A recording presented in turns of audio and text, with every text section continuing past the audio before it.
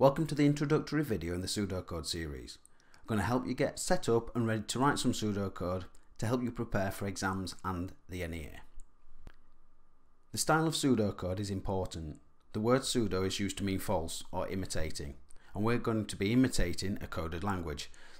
We're going to be freer from all of the syntax peculiarities of a particular language and instead have a design language that can be used to describe the algorithms that we wish to develop.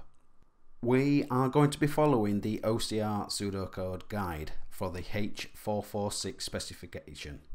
If you do a search for H446 pseudocode guide, you should be able to find this document. It should look very, very similar. It's just available on the OCR website.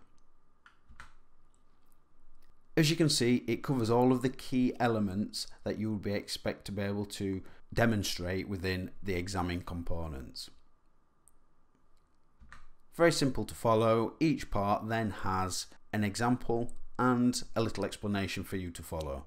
I'm also going to go through my recommended IDE and show a few basic setup functions. The exam boards say the following guide shows the format pseudocode will appear in the examine components. It is provided to allow you to give learners familiarity before the exam. Learners are not expected to memorize the syntax of this pseudocode, and when asked may provide answers in any style of pseudocode they choose, providing its meaning could be reasonably inferred by a competent programmer. However, as you look through mark schemes and examiners' reports, they do highly recommend that you follow their recommended structure and layout in order to maximize marks and minimize the chance of you falling foul of the mark scheme or the examiner looking at your paper. Exercise number 1 is to follow the link in the description and download Visual Studio Code. Now, I can already hear the questions forming in your colossal brains. Why Visual Studio Code? Do we have to use this to do our coding in? And why are we using this when you force us to write absolutely everything by hand, especially those Cornell notes, which are my favourite by the way, but that's a different matter. Well, I'm going to try and answer those questions shortly. The main reason at this moment in time is that we are practicing for the NEA rather than the examine content. Okay, so the coursework in layman's terms. So why VS Code? Because of this plugin. Willems, the superstar that he or she is, has made a plugin that has the vast majority of the key terms that we need to write OCR style pseudocode.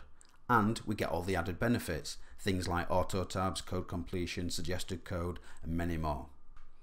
So, once you've installed VS Code and the plugin, what next? Well, let's have a look. You should arrive at a welcome screen similar to this one, depending upon updates and when you installed, etc.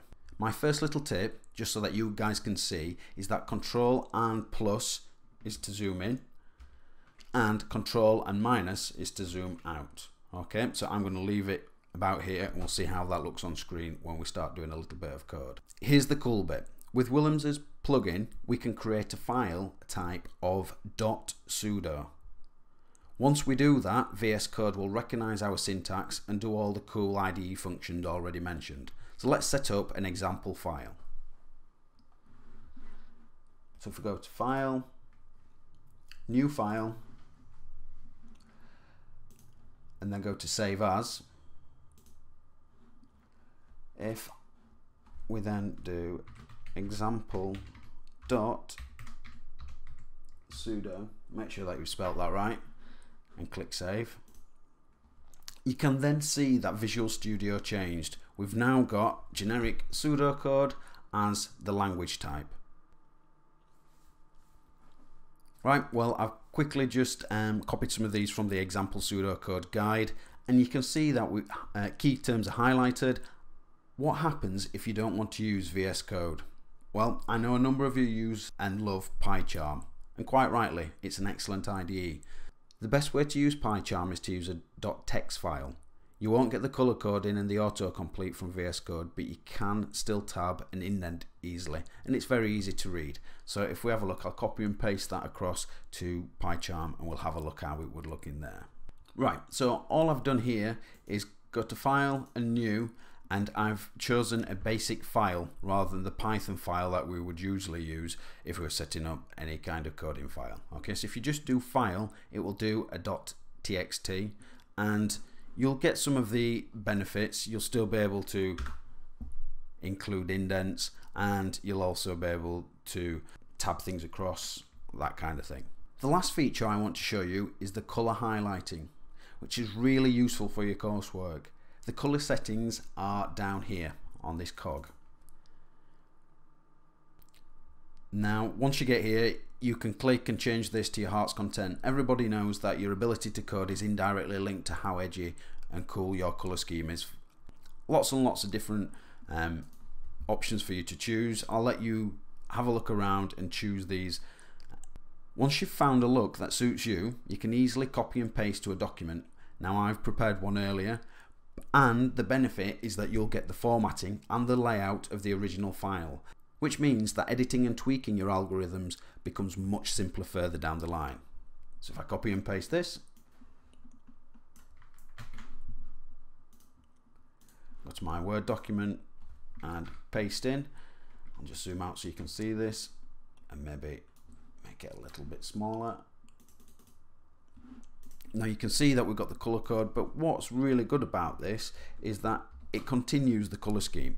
So if you are looking to make changes, it becomes very, very easy once you're in your Word document and you're writing up your NEA. Again, the color schemes always match. So if I go back to Visual Studio Code and I decide that I'm in a darker mood, I can then copy and paste this, go back to the Word document and paste in, and this time we get the new color scheme. Well, that's it for this video. In the next one, we'll have a look at some basics and get into some exercises.